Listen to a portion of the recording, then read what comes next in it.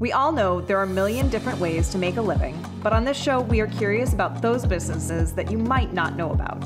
We're going to take a deep dive every week and talk to a successful person in their field to learn about how they got their start and how they continue to make it in their space. Join me and learn more about the business of.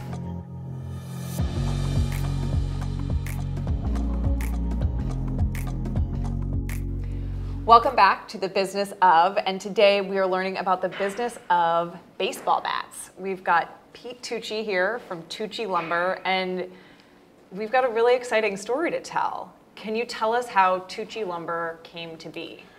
So, give us the story. I will. So, it's kind of a little bit of a long one, but ex-professional baseball player. I got done playing in 2002.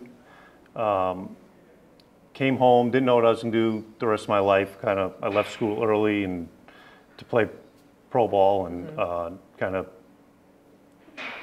got married, had a kid. By the time I got done playing baseball, it was kind of, I never went back, finished my degree, so it was kind of, what am I going to do now? So at the time, my brother-in-law was looking to start a business. And so I decided to partner with him, and we went into the residential heating oil and kind of service industry around that, and doing heating and air conditioning and that kind of stuff. Not knowing anything about it, never worked with tools in my life, not really considering myself any type of handyman by any means. Kind of went into business with him and kind of set out on this journey that over the next few years taught me how to use my hands, use tools. In a different way.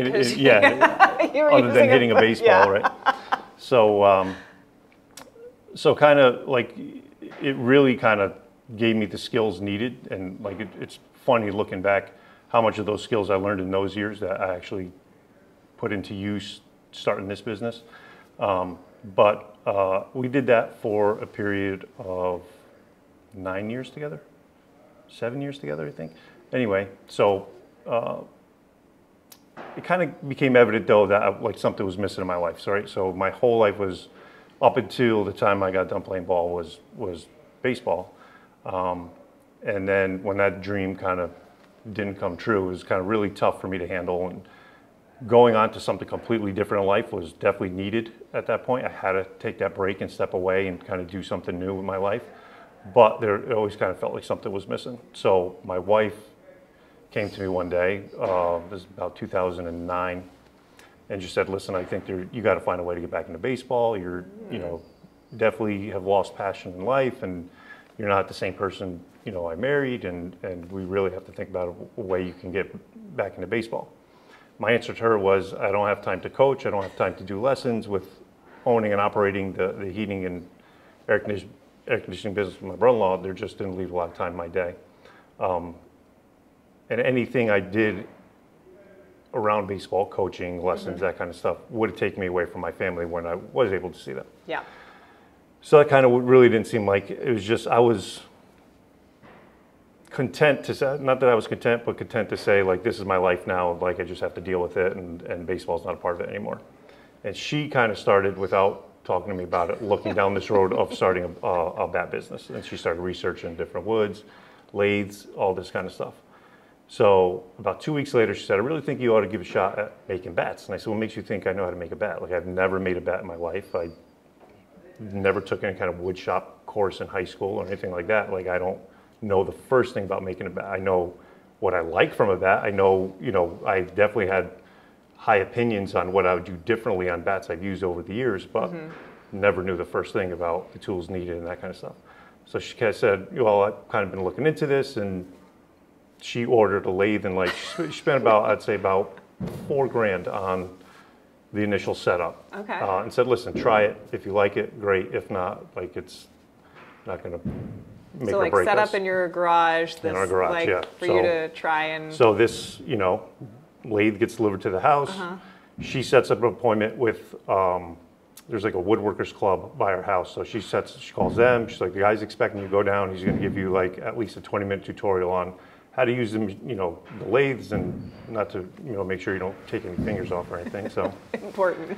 so I went there. He kind of, gave me this quick tutorial on how to use different tools, and I went home and literally that first night made my first bat, which took me about 3 hours to make, but came out pretty good for what I expected to make on my first run. The next day, I showed it to a few people, they liked it, and it wasn't before long where I started getting orders for local people to start making bats. Wow.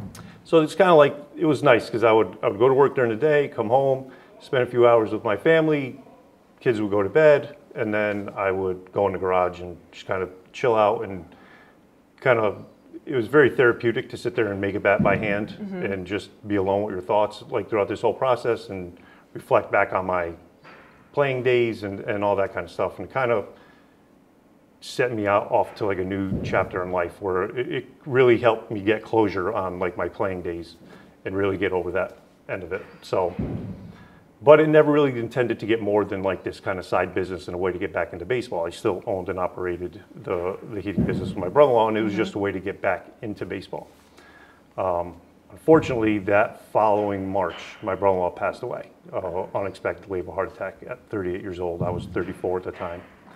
And when that happened, it kind of shook me because it was like, you know what, life's too short to not do what you want to do. And kind of had this really small bat company I was running out of my garage that I had very local, like 12-year-old kids I was making bats for, and had the idea that I want to start making bats for major league players and kind of build up that part of the business. My brother-in-law was really the brains behind the heating and air conditioning business, and I kind of did like the back end stuff, and anything he taught me on the front end was, you know, he taught me, but he obviously knew most about it.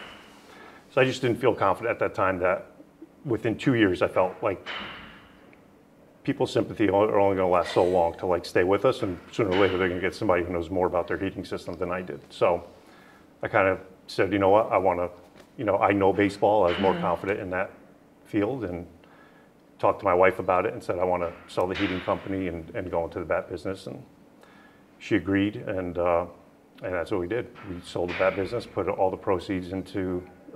We sold the heating business, put all the proceeds into the bat business, and kind of set out on this journey to kind of reshape our life around this business. Now I had to, when we sold the business, I sold it finally in December of 2010, the heating business. I had to run it for the new company for a year to kind of like this transition period. So that took us to December 2011.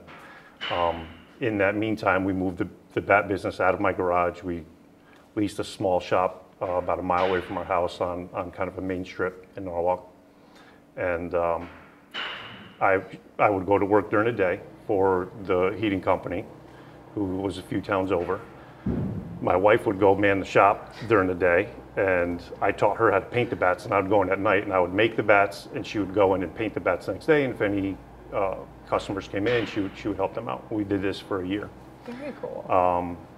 When I finally was out of that business altogether and can finally put my full attention to the bat business, we got MLB approved like right away. So this was December 2011, we were done with the heating business.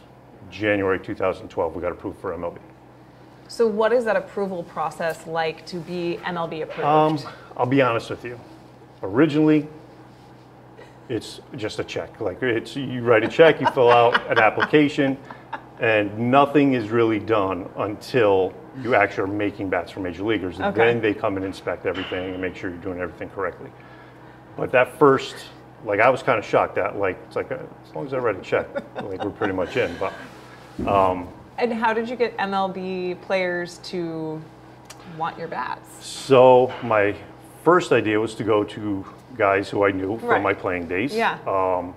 And off the air, we were talking a little bit about that earlier, but that kind of backfired in my face. So my college roommate, John McDonald, played together at Providence College, was playing in the big leagues, and kind of saw him and started talking to him about bats. What kind of model do you use? I'd like to send you some samples to try. He was very vague and reluctant to try our bats. And at the time, I thought it was pretty strange that he couldn't remember what model bat he swung or what size bat he swung. But then talking to a mutual friend after the fact who they had a conversation, mentioned to me that he was reluctant to try because if he didn't like it, how would he tell me he didn't like the product? Which I understood. So at that point, I made it I kind of changed my approach and decided to go to nobody I knew and only approached players who didn't know me as a player, didn't know me as a friend, only knew me as this new kind of bat maker on the scene. And that seemed to work because then it was all on the credibility of the product and nothing. And I kind of preferred it that way as well because I think I would have been second guessing the product had it not been, if a friend started using it right away. Right. So I didn't approach any friends until year 2 of our MLB existence. But in year 1, we ended up with 55 players in Major League Baseball using our bats. So wow. We kind of hit the ground running at that level. In our first years, 2012, 5 players in the World Series were using our bats. One of the players, Marco Scudero, hit the game-winning hit in Game 4 to sweep the Tigers in the World Series, and that bat got sent to Cooperstown. So in year 1, we had 55 MLB players and a bat in the Hall of Fame. Whoa, that's pretty cool. Yeah, so we kind of hit the ground running at that level. Well, we're going to take a quick commercial break, and then we're going to learn more about how you were able to build Tucci Lumber into the success it is today.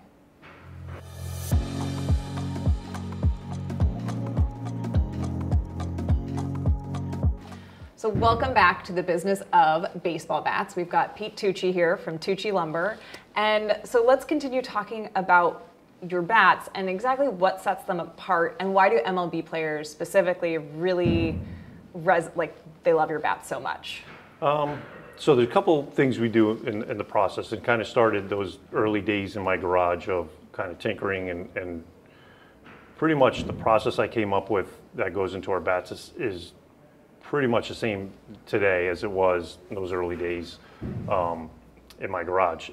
So as a player, one of the things I did, which was kind of common practice, with some players called bone rubbing the bats. So I would take all my bats that, like when they were ordered and before I got high enough and put on the 40-man MLB roster and was actually getting custom bats made, we would just kind of take stock bats from the stock room. I would take my bats back to my apartment, sand them all down to a bare finish, and I would get a piece of a femur bone from a cow, from a butcher, boil all the meat off of it. What? And compress the wood of the bat with the bone from the cow. And that is normal practice? This was normal practice for some players at the time, but no bat company was ever doing this. Okay. And I swore it made a difference. It definitely compressed the wood, So and you could hear and feel the difference in the bat from bats that didn't have this process done to bats that did have this process done. And I remember always saying, I wish a bat company would just do this for you. Yeah. So there was a bat company, they're still in existence, and they're pretty big, but in 2003, a bat company started doing this. Okay. So at that time, I thought it's about time somebody kind of took this practice and started taking all the hard work out for the players and just did it, from the start. But so this was something I definitely wanted to do with our bats because something I did as a player anyway, and I kind of wanted to bring at least my knowledge as a player and kind of marry that with the knowledge I was now gaining as a bat manufacturer to kind of bring that together to give players what they want. What I really quickly discovered in my garage was when I wanted to do it, I never had the power of machinery before. Right. Now I have, with the power of a lathe and RPMs, and a bone under that much RPM and pressure pretty much disintegrates and burns and kind of doesn't do the job I wanted. I also have a gym at my house, so I went downstairs and got a lat pull down bar from the gym and started using that to what we kind of coined the phrase called steel burnishing. So we steel burnish the bats, and that kind of became our thing. And with the steel and the RPMs of the machine, I could compress the wood much more than I ever could with the bone from before. So now we're compressing the wood, in my opinion, more than any other company was compressing the wood, and kind of started out with this steel burnishing process. And that kind of became our kind of calling card. And so the next thing I realized after dealing with different mills and where we're getting our wood from was hand split wood is a huge advantage in getting straight grains in each bat. So when wood is produced, right, these mills are taking a log, cutting it into sections, and then most mills at the time are running them through saws to get like these 4x4 kind of blanks, and then they dry it out, and then they kind of round it into what you kind of see behind us today. When you hand split wood, that splitting process finds the straight grain in wood, and it'll ride along that grain. When you cut wood, you could be cutting across the straight grain, and then that's when you start seeing bats like blow up on TV. So it definitely makes a harder, more durable, and more consistent quality bat by using hand split wood. So those two things, using only hand split wood and steel burnishing, kind of became our calling card from the days I was still in my garage before I ever made a bat for a major league player. And those two things are still like our tried and true method, and what every bat that goes out of here has those two things in it. It starts with hand split wood, and they all get steel burnished to make sure the bats are as hard as possible. And I would imagine that hand split wood is also more expensive. It's definitely harder. It's definitely more time consuming for them to make. So it's definitely more expensive. Yeah. And knowing that when you're growing a business, and especially with the last year, with all of the challenges with supply chain, has that affected?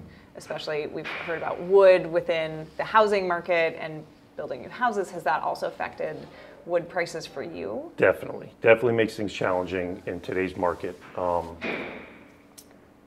It was a little bit more of a delayed price increase on our end. Like when all that stuff was happening with, everybody heard of like the prices of 2x4s at Home Depot, and when that was happening, we weren't seeing a huge effect on the wood we were getting. But after that, I'd say about last November to present day, our wood prices have increased tremendously. So that's definitely a big hurdle for us to overcome, especially in a market where the market will only sustain so much for a wood bat, right? It's a product that can break, right? So anybody making a solid wood bat, no one can make an unbreakable bat. As we try to take as much possibility out that's going to break by using hand split wood and that kind of stuff. But no one can make an unbreakable wood bat. Somebody's throwing hard enough and you swing hard enough and you hit it on the wrong part of the bat, there's a good chance it's going to break. So therefore, the market is only going to sustain so much of a price increase. Composite bats, aluminum bats get sold every day for $400. No one's going to buy a $400 wood bat. So that we're kind of always butting up against that ceiling and profit margins. And when you start talking about like the business side of the business, those things get tough. Because we have to make a profit in what we do, or we won't be here for long. So so that becomes challenging. But at the end of the day, we always want to give our customers the best product possible, so that they know when they swing a Tucci bat, they're getting the quality that I set out to give them back in the days I was still making them in my garage. So let's talk about a little bit about the challenges as you've grown the business and you've moved into a bigger facility, which is awesome. And there's batting cages behind us, which you might be able to hear in the background. So it's an all-in-one kind of facility. But tell me about a couple of the challenges that you've come across as you've grown and scaled your business. There's been a lot, I'll be honest with you. And in all honesty, people kind of, I guess, give me credit for taking the chance and doing this. If I knew the challenges going into it, I probably would have shied away from doing it, in all honesty. I think the greenness of it all for me and the not knowing led to a little bit of bravery. But there is a lot of challenges in the wood bat business. One, you're competing against just giants in the industry. Right. I mean, Louisville Slugger has been the name in wood baseball bats. I even know who Louisville Sluggers are. Since the 1800s. So if you ask if there's any one company that anybody knows on wood baseball bats, it's Louisville Slugger, right? There's other companies out there, Marucci and Old Hickory, and other companies that have kind of gained a lot of notoriety. Marucci's pretty much become another Louisville Slugger. They're a monster in the industry. So, setting out to make bats for major league players when you're sitting in your garage, knowing you're going up against companies that have very, very deep pockets, and that's challenging in itself. Outside of that, getting players to trust in you, getting players to believe in you, Getting the credibility of Major League Baseball players behind you is definitely challenging. We, again, hit the ground running in that aspect, so we lucked out. But when that happened, I kind of was anticipating all big box offices got to start using us now. I mean, we have 5 players in the World Series. We have a bat in the Hall of Fame. Like, how come Dix is not knocking at my door? Right. But that's not how it works. There's a lot of marketing that they want to see behind your product. We had 0 sales reps around the country, right? I think at the time I had 1 sales rep. And we were very heavily focused on Major League and minor league players at the time. Yeah. It was very hard to kind of keep up with anything else. So it takes time to kind of build that up. And that was like one of my earliest, biggest struggles was getting the rest of the business to sustain the MLB business. Like MLB should be probably about 5% of your overall business. For years, it was probably 50 or 60% of our overall business. So, wow. So that to me was a big challenge of how do I get this mainstream? A lot of marketing, like marketing behind it, and like that's not easy, hitting on the right thing, burns up money very fast. So I mean, that to me was a big challenge. Well, we're going to take a quick break, and we're going to learn a little bit more about Tucci Lumber.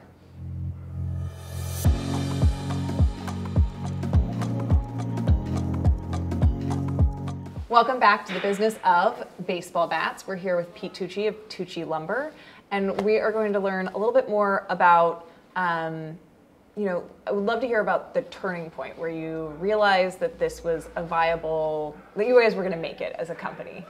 So in 2014,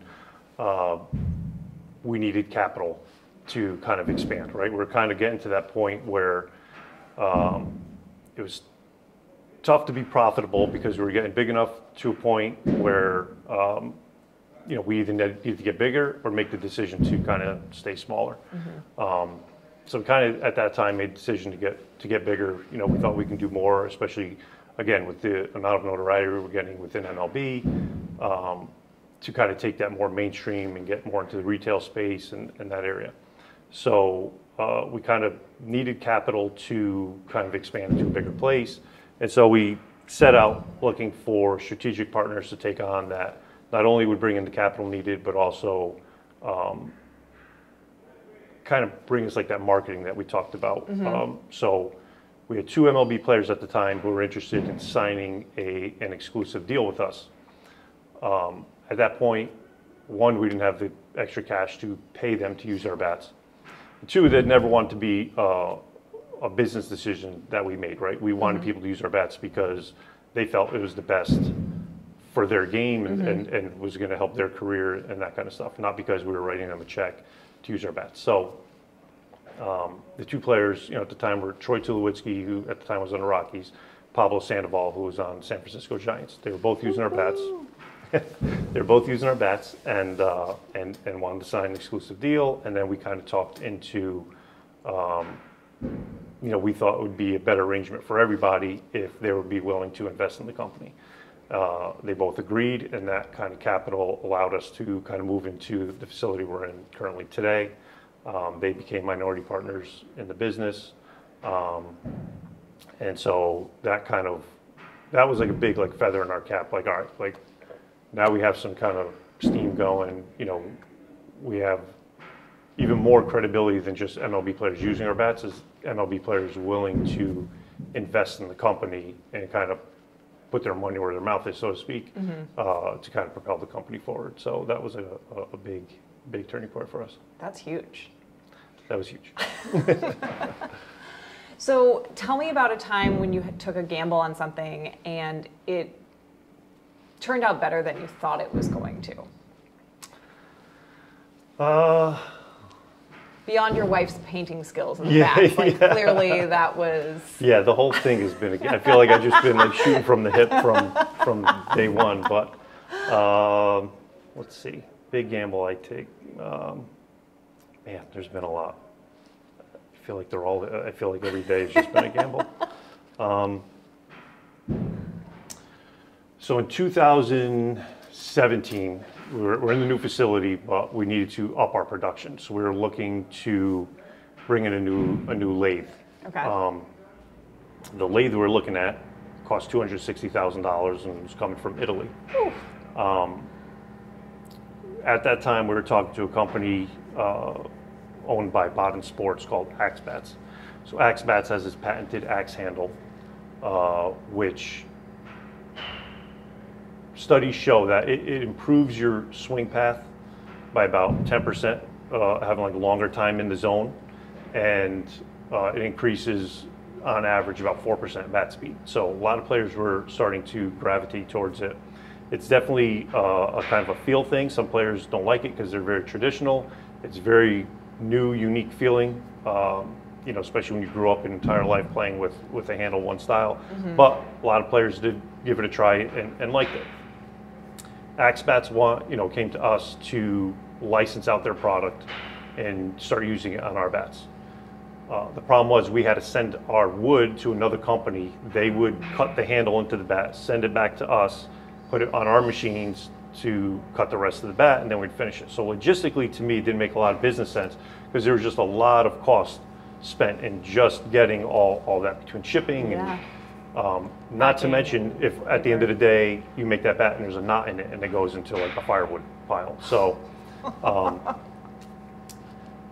so I kind of went back to them and said, if I'm able to make this bat in a one-pass system where we can just put it on the lathe, kind of cut the whole bat, and would you consider giving us not only the license but your manufacturing rights, and then we'll manufacture all your bats.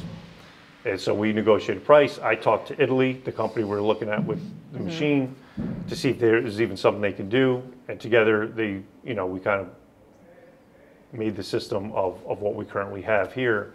And that kind of landed us that deal. So we then took over all the manufacturing rights for all Axe Bats. So that's been a pretty good deal for us over the years. And that's kind of a gamble to kind of get that machine. And it kind of, actually that deal helped us get that machine because having that contract is what landed us the lending for the machine itself. Makes sense. Wow, what a really cool story. And are those is that handle the one that's like kind of like a little bit angled and looks almost like a triangle at the bottom? Did you see him out there? Yeah. Looks just like an axe. Yeah. So tell me about a time when you took a gamble that turned into a learning opportunity and didn't pan out the way you might have wanted it to. Probably when we tried to get into gloves a few years ago. So again, I think about a lot of the time I had making bats by hand when before I had all the CNC machines and back in my garage. And one of my ideas was beyond wood bats, if this ever takes off, what's the next logical step? At that time, I thought gloves would be a next logical step. And, we kind of started as Tucci Lumber. We were going to expand into Tucci Leather. And so we started making custom gloves. Talked to manufacturer out of China, and the gloves are being all made overseas. And it was definitely a learning experience. I wouldn't consider it a total failure because I thought the product was good, but it just never really took off. Again, there's just a lot of capital involved in kind of getting that line going. Much like the bats, you're dealing with giants in the industry with like Rawlings and Wilson and Mizuno. So it's very tough to change people's perception on that. Bats, it's a little bit easier because it's more of a frequent purchase than a glove. So people are willing to try something new, and if they don't like it, they'll just go back to what they like. If they do like it, they tend to stick with you. With gloves, it's a little bit different. That's like a yearly to bi-yearly purchase. So for most people, they kind of wanted to stick with what they knew and what they liked. So it's kind of tough getting into that world. Again, I did like the product we were coming up with, but ultimately just didn't really work out, and we decided to, for the time being, concentrate on the offensive side of the ball. And we may look into the future, again, getting back to kind of being that all-inclusive baseball brand. But for the next year or two, we'll continue to kind of focus on the offensive side of baseball. Cool. We're going to take one more quick break, and then we're going to learn more about the offensive side of baseball.